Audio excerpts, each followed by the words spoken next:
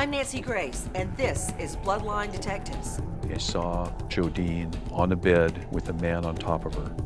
The hunt is on for who did it. When heinous crimes go unsolved and communities lose hope justice will ever be served, sometimes all that's needed is a little more time and a lot of ingenuity.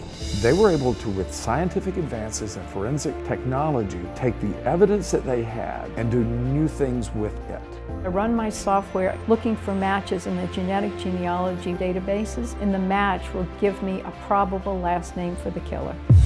Meet the men and women who master the newest science to solve cold cases once thought unsolvable, bringing closure to loved ones who had given up on the system every week on Bloodline Detectives.